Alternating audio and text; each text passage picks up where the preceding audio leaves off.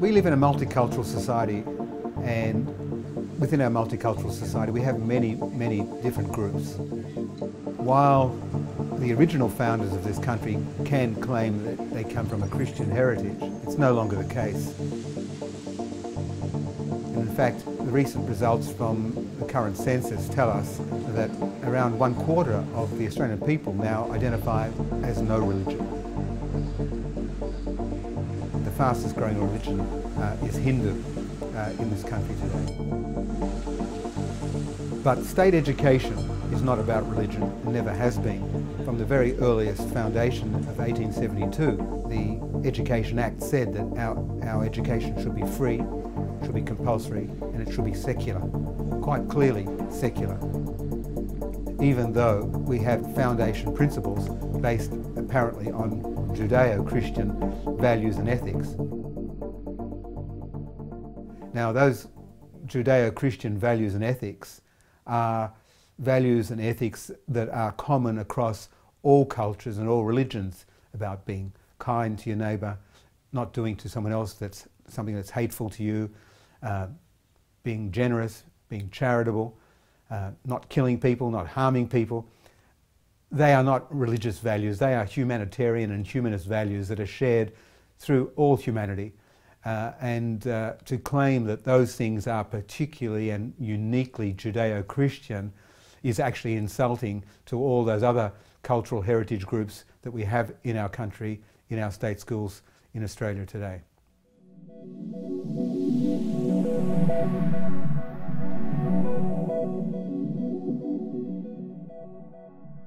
When it comes to religion and enrolment at a state school, there is first of all the question that the form asks as to what the family's religious affiliation is, and then second, do you want your child to participate in the special religious instruction program? My husband and I chose not to put our children in the religious instruction program, but despite that, my daughter did in fact end up in the class for a short time. I was made aware of that when she came home asking me whether or not whether I believed that God had created the trees and her. And from that time I went back up to the school to ask that she please not be put back in the class again. Let me now say something about making disciples of our children and young people through ministry in schools, which is what I'm involved in. The first step in becoming a disciple is clearly believing, but so many of our young people have never heard the gospel. They will not hear it unless we go and tell and make disciples of them. In Australia, we have a God-given open door to children and young people with the gospel. Our federal and state governments allow us to take the Christian faith into our schools and share it. We need to go and make disciples. Never before have we had such an open access, such an open door. Christians from other countries envy our opportunities. They can't believe we have this situation.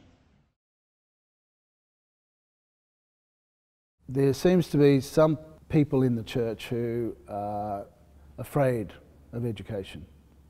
And I don't know why they should be, given its history, its long history of the church establishing schools and universities. They've always been interested in education.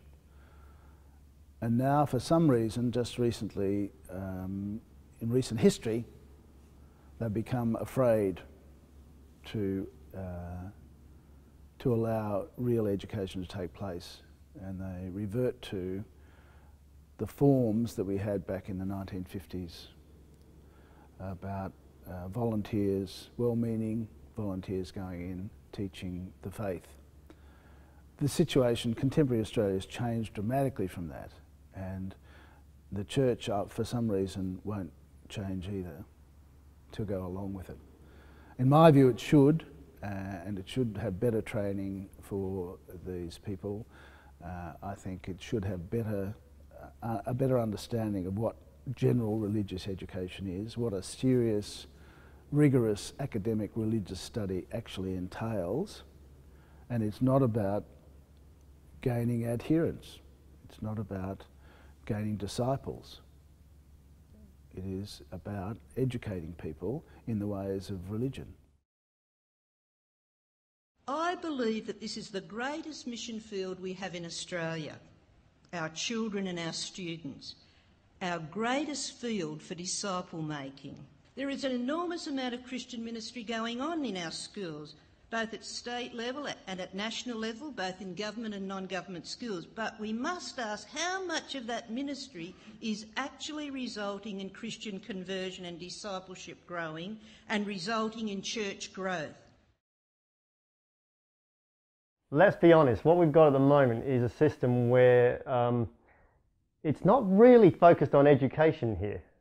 You know, I'm not against religious education. I'm actually in favour of it in the sense that if it's looked at from the education point of view, we can learn about the different faiths out there in the real world. It's not just Christianity. You know, we're living in a community, in a society where people follow all sorts of different faiths. And it would be great for our kids to learn about that actually. You know, the more knowledge we have, the more power we have as a society, and the less ignorant we are of each other, of our neighbours and of the people who are living around us. So that's the education side of it. What we've got right now, if you ask me, it's quite obvious to me that the motivation behind that. Look, it's being done by a ministry group, as you and I both know. The problem with that, it doesn't really matter what they're even teaching in the classes. The problem is, what's the motivation behind this?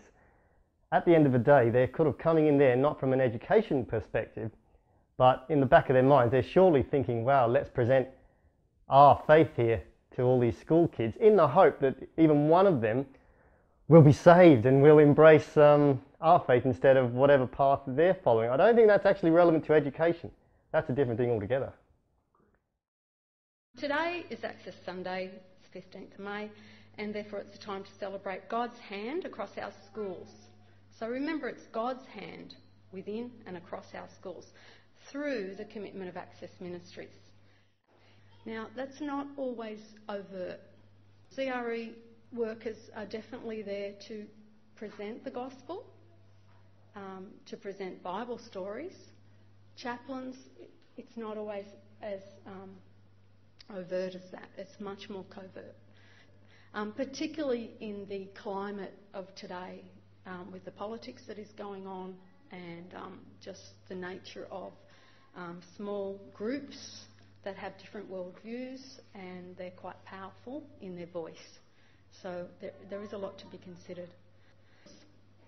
And of course Access Ministries does represent God, so it's going to be attacked.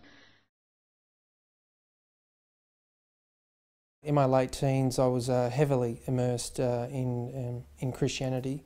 I was leading youth groups, Bible studies, prayer meetings, Easter camps, church services, and Christianity was the alpha and the omega for me.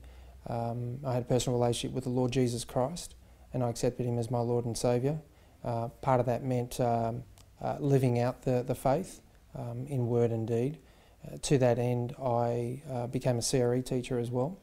As a teacher, I went and taught at a state primary school, and I did one day's training at the Church of Christ Theological College in Mulgrave. Back then it was the Council of Christian Education, now known as Access.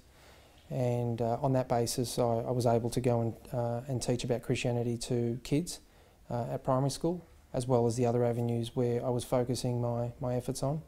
And for me the biggest driver was, of course, that we had this wonderful God-given opportunity to be able to share and share the love of God, the message of Jesus Christ and his message of salvation, and be able to impart that knowledge to a child. For most kids, church is an irrelevant option, only 5% on any given Sunday. How will these students come to Christ, come to church and become disciples and make disciples of others?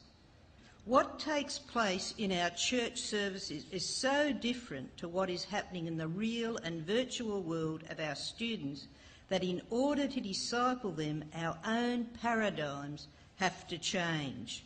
And much of our thinking about ministry in schools has had the goal that our students will be contacted, converted and discipled in order to link them up with the local church.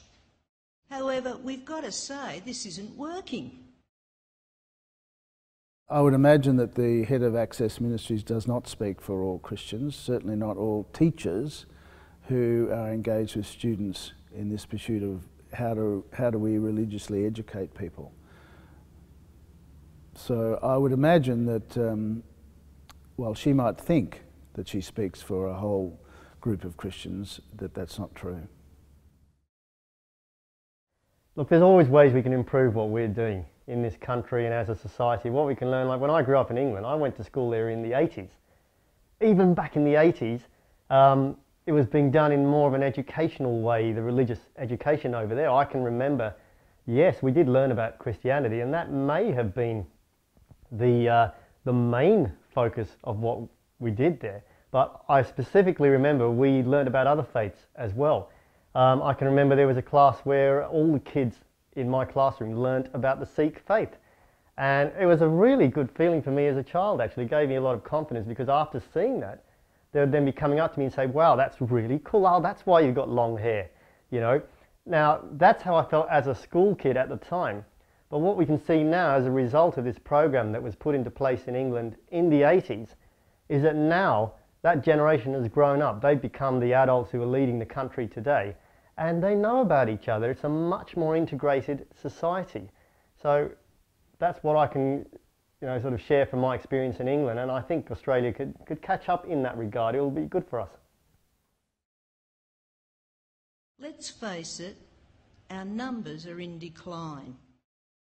Unfortunately, although some have been won to Christ through the school ministry programs, not many have made the quantum leap to church, not even to our evening services. Clearly we need fresh thinking. There's no question that to be a Christian is to belong to Jesus' church. Membership of a faith community is vital, and our model for discipleship must include this. The opportunity to reach children and students through schools ministry is not only exciting but incredibly logical and compelling. You know, it's really interesting. I think it would depend upon the people who are teaching SRI fundamentally. If they've come from a conservative Christian background, i.e. they've got various sort of tenets of belief, various sort of fundamentals of the faith, the inerrancy of Scripture, a literal belief in hell and heaven, a belief in various sort of traditional sexual mores, which often are very reproachable in modern times. I would say that those people would then therefore take a literal understanding of Jesus' exaltation in the Gospel of Matthew to go out and make disciples, to go out and spread the good news. So if the fact that it's such a foundational part of their life, and the fact that they want to shine the light of Christ would only mean that it would permeate their every decision. It would permeate their thoughts. I mean, they would, from the praying they do several times a day, to their moral outlooks, to their decisions. You know, it's the what would Jesus do in this situation. So I would say if they've come from that background, it's only logical that they would want to take that God-given opportunity to go and make disciples. What really matters is seizing the God-given opportunity we have to reach kids in schools. Without Jesus, our students are lost. 3.5 million. Our churches in the West are on a slow death march. We have the opportunity to create life. It may be uncomfortable, but so what? What a command, make disciples. What a responsibility. What a privilege we have been given. Let's go for it. I do think religion should be taught in schools. I don't want it out of schools. How it's done is extremely important to me. How it is done. and the context must be taken into consideration. If it's a school classroom, a secular school classroom, you have to have an entirely different approach from a parish church or a Sunday school gathering or something like that. What you can do in a secular school classroom is entirely different to what you can do in a parish setting. And I think that distinction ought to be made, and I don't think Access Ministries make it. I think they proceed on the basis that the context doesn't matter. The message is the same regardless of the contents in which it's expressed. And I think that's a fallacy. I think it's foolish, and it lacks educational understanding. That's what I want to say. I don't really think their curriculum is all that important in a way. I think that curriculum in the hands of a good teacher, the worst curriculum in the hands of a good teacher can be made into something. Whereas I think the very best curriculum in the hands of a poor teacher won't make any difference.